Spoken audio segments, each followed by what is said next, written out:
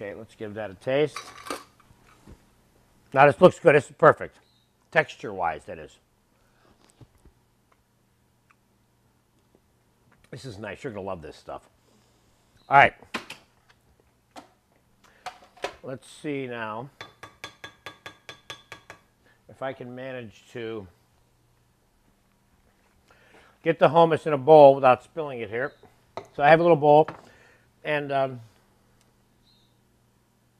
I have some ravigote relish, or sweet purple onion relish, or Bermuda onion relish, however you want to call it.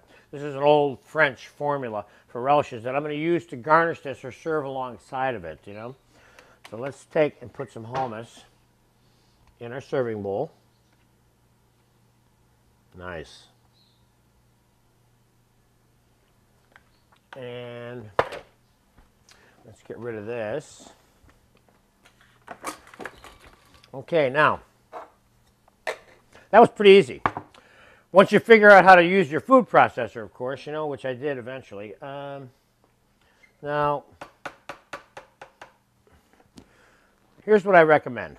I recommend, obviously, serving the hummus by itself is good. And there it is, right there. And if you want to serve it with toast points, pita points, crackers, flatbread, whatever your pleasure happens to be. But I'm going to pull some pita out, and I'm going to brush it with garlic butter, which is what I like to do, which I have in the toaster here. And I'm going to show you how I go about cutting that. So this is still a little soft, but got enough texture to it in the way I toasted it so that when you put the dip in, the piece of pita point will not collapse under the weight of the hummus. So you want to make sure you toast it that much.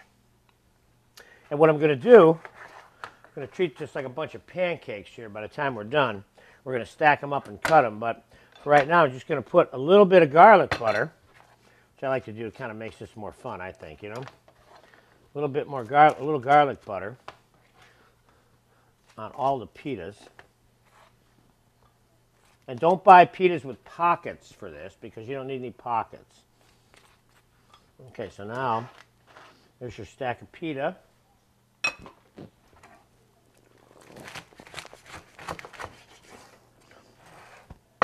Let me just cut it into wedges. Now, you know I have a video for the garlic butter, and I also have a video for the onion relish I'm going to show you in a minute here to go with this. So, obviously, there's many ways of going about doing this. Let me cut the rest of these real quick. In terms of how you present it.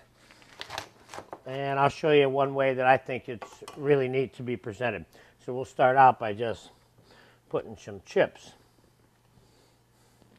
along the back of this bowl on the one side. You coming in here, Richard? I'm in there. All right. That's just kind of like make sure everybody knows it's time to pick up and grab, okay? And I'm going to put the balance of the pita that I have in another little basket over here.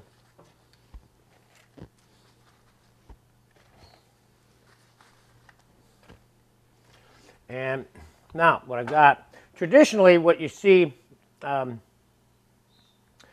a lot of the Middle Eastern places, they'll serve black olives and a little bit of olive oil with it. And so I have some black Kalamata olives with pits here, but I'm going to use some chopped unpitted, or chopped pitted olives, okay?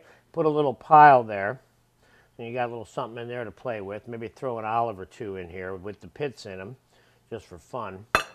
But I've got this sweet purple onion ravigote relish here, which, of course, I have a video for. You go there if you really want to make this particular item. It's a nice little add-on to this. So you can serve it next to this.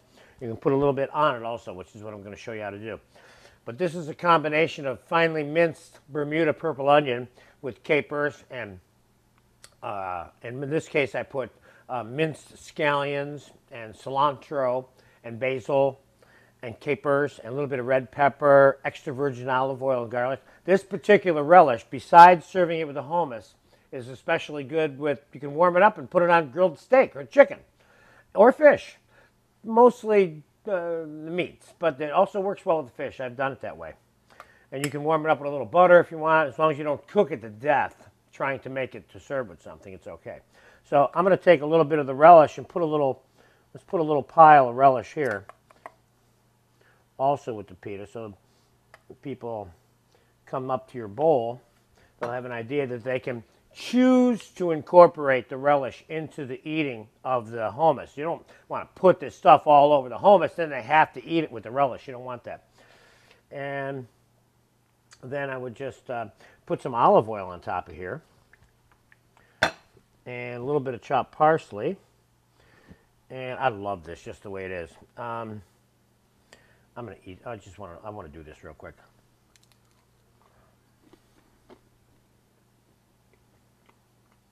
This is good. Excuse me. And the pita is toasted just right. So when I pick up the hummus, the pita doesn't collapse, like I was saying. That's very important. But you don't want to cook the pita too much.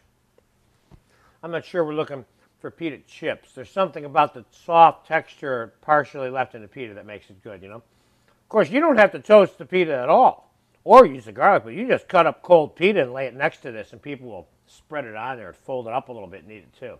So there you have it. This is traditional hummus, the way it's made in the Middle East, not the way it's sometimes being made in America, which they're all good also. But this is the original. And you can start from the original if you want to start, you know, improvising and making other versions of hummus, okay? Anyway, have fun with it. I'm glad I had a chance to make it for you. Enjoy this item. It's inexpensive. You can make it in advance. And if you make this formula right here that I'm showing you, I guarantee you satisfaction by the people you serve it to. Enjoy it.